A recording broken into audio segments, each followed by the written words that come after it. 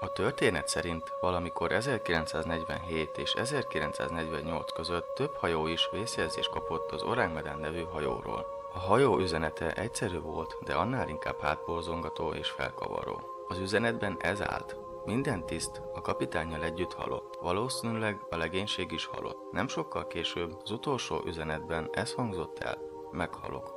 Néhány órával később az első mentőhajó a helyszínre érkezett. Egy matróz később így nyilatkozott: a hajótest körül hemzsegtek a cápák. Úgy tűnt, hogy az egész bengáli öbölből oda sereglettek, mintha csak tudnák, hogy halottak vannak a fedélzeten.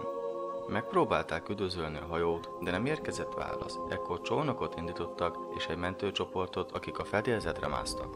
A hajó összes tisztjét a navigációs fülkében találták. A kapitány valószínűleg tanácskozásra hívta össze őket, valamilyen katasztrófától tartva.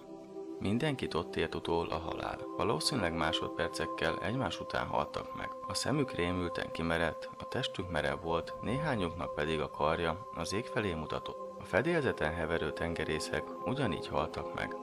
A mentőcsoport fedélzetre szálló orvosának a jelentése szerint étel vagy gázmérgezésre és betegségre semmilyen jel nem utalt, de úgy tűnt, mindannyian tudták, hogy halál vár rájuk.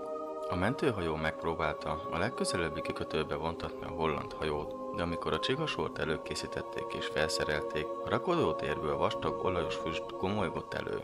Mivel tudták, hogy nem tudják elfojtani a tüzet, a mentőcsapat visszamenekült a saját hajójára. Alig, hogy elvágták a vontatókötelet, a teherszállító hajó felrobbant és elsüllyedt.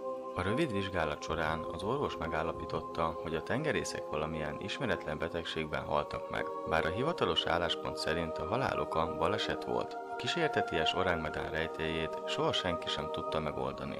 Vannak igazán furcsa nyomok, amelyeket az Ourang Medan hagyott hátra. Jelentős számú jelentés érkezett a tengerészektől, akik áthajóztak a kereskedelmi útvonalon, a Szumátra partjai mentén haladtak, különös vészjelzéseket vettek fel, amelyek valamilyen láthatatlan hajótól származnak.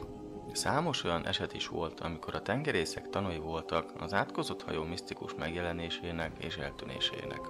A mentőcsoport néhány tagja azt állította, hogy titokzatos suttagásokat hallott a hajón. Soha nem tudták meghatározni a forrását.